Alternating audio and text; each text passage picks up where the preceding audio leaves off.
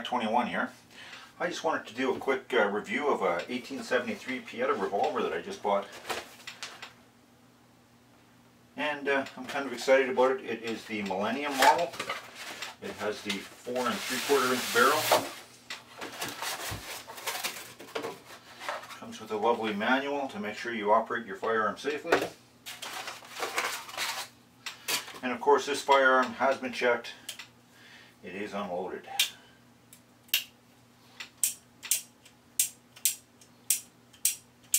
Yep, she's all clear.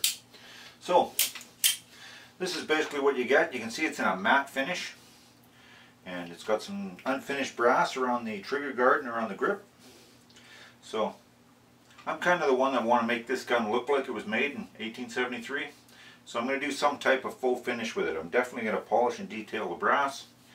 And because it's flat black, it doesn't really look that appealing to me. I would have preferred the case hardened, but as the deal goes, this is what I got. But I like to make it look like it was made in 1873. So give it a little bit of weathering, a little faux finish for it, just so that it looks more authentic when I finally do get the rest of the leather rigging and all the gun belt stuff for it. And I kind of want it to look cool. So I just thought I'd show you kind of a before and after. I'm always itching to take these guns apart and you know, put my own flair on them, so usually you only get to see the finished product. So if you enjoy this video, let me know. Subscribe and give us some comments, give us a little feedback.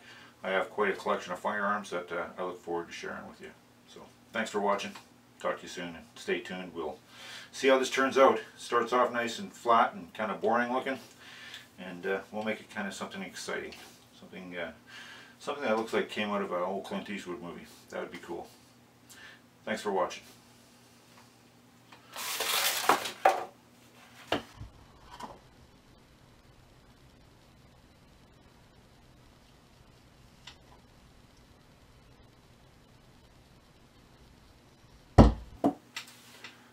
Thanks for watching.